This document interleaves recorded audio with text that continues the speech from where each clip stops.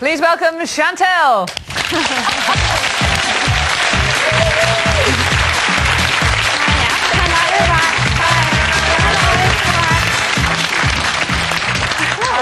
Oh, you're tall. Yeah. Do you think everyone keeps saying that to me? You stand up next to Carol because she's tall. Yeah, I think you'd be quite short. All this made you lose Oh, look weight. at that. You look really lovely. She's tall. Everyone says that when they meet me. They always say Because that. Carol's 6'1". Yeah, yeah. Well, I in these shoes, I'm 6 foot. Is Preston tall as well, then? He must be. I'm 5'7". I think he's like 5'8", literally like. God, you look like a couple of little kids in that house. Really? Yeah. So, Chantel, when did they start filming Living the Dream? Probably about 2.5 weeks ago. Right, OK. So when was the deal sort of done for all of that?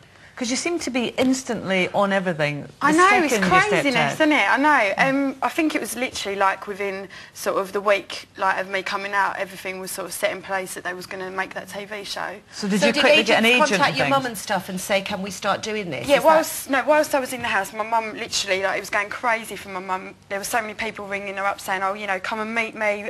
You know, we want to talk about managing Chantel's like career and, you know, when she gets out.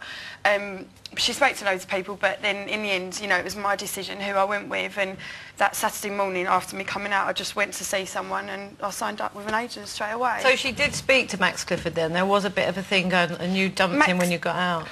Max, I was never signed up with Max Clifford, but my mum took advice from many agents, many agents. There was about 5 or 6 giving my mum advice how to deal with the press while I was in there, you know, whether to talk to anyone or not. But, you know, I was never signed up with anyone because obviously I was in there and at the end of the day it was my choice who I was going to go with. Yeah. And did you ever anticipate what was going to happen when you came out? God, not at all, not at all. It was just, you know, you're in there, you know absolutely nothing. You don't know what's going on outside and... Like, sometimes you can even feel like no one's even really watching and we're just in there and no one really even knows anything about us.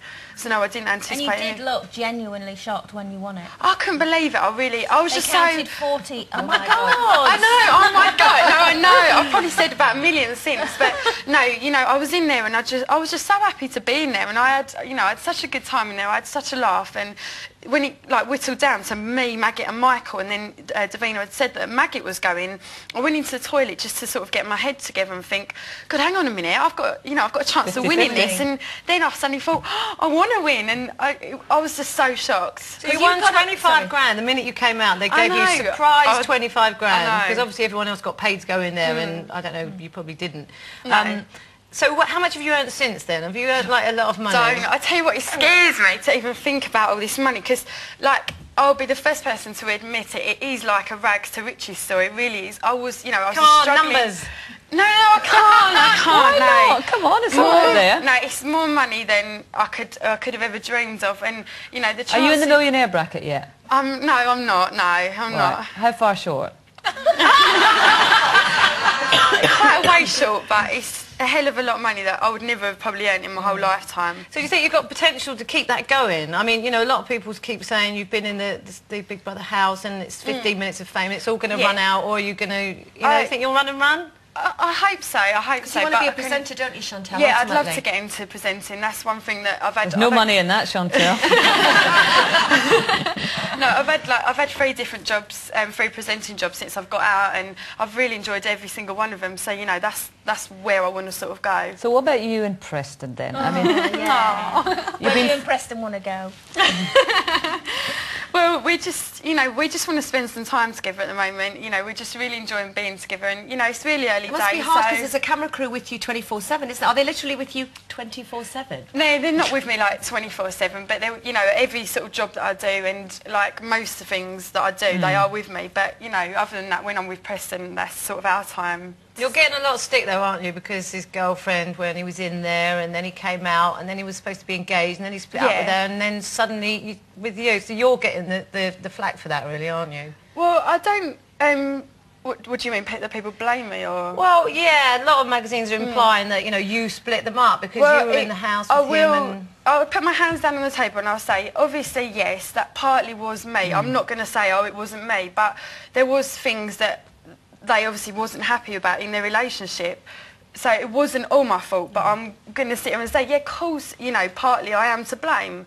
You didn't do it on purpose, though, I don't think. Of course not. But the thing is, things But happen. are you to blame? I mean, you know, ultimately it's up to Preston. He's the guy who knows that he's got a serious girlfriend and that she's got expectations of him. Yeah. And you're a single girl. So, I mean, does it make you a little bit wary of him? Because he kind of, you know, switched fairly quickly, didn't he? Well, I think, like, a big problem with Camille was I don't think she liked the whole press attention, and Because her life changed really, completely, didn't it? Yeah, with she him may being as well in have there? been in the Big Brother house as well. Really, as much attention as some people got, she got as well. She didn't sign no contract to say that she wanted to go in, but she may as well have.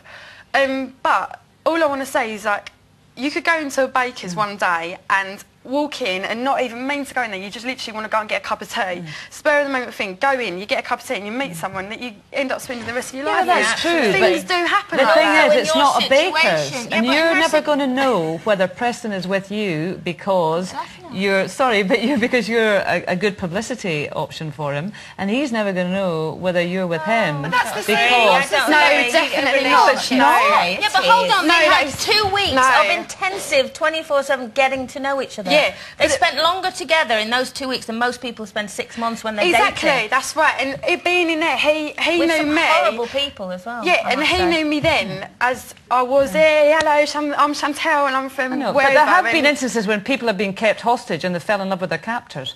But then maybe that's another story. He's not in love with Big Brother, it's Preston. Yeah, I know. Oh, we've run out of time. It's terrible. Oh, thank Chantel, you. thank you very much. Genuinely, best of luck with it all. I hope Thank it's a you very fantastic much. ride for you. Thank Chantel you. Holston.